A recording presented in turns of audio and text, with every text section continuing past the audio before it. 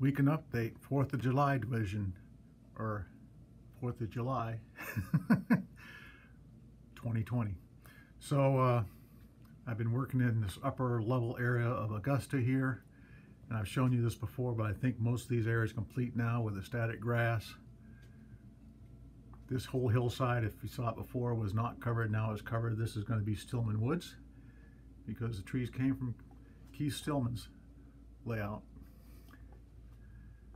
Also went and did these castings and colored them. Now I've got them embedded into the scenery.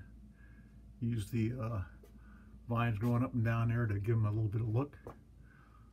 More trees up in that back corner, so that's all good to go now. The track's all been ballasted, the track's all been weathered. Going around this way, we're getting more of that. Trees along the tree line, looking good there. Track ballasted. So this right here is in the process of being fitted in. This is the 202 or Kennebec River or Kennebec Memorial Bridge.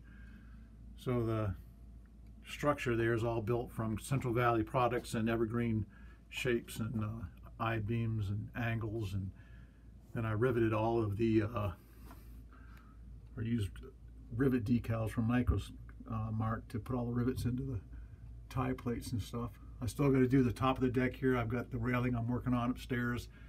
I'm going to use the hairpin railings from Atlas, although they're made out of Delrin, so they're kind of a pain in the ass to use. So I got them drying as I glued sections together, but that'll go on the outside here. I've got a couple of light fixtures to put in, and then I also got to trim this back here, and then the whole top part of the deck has to be painted, and this one will be done and in here. This is a pretty key bridge in this area, and if you've been up in Augusta and ever tracked around here, the bridge will look very familiar, at least that framework coming down here. So that's the big update. It's taken me about a week and a half to build this bridge.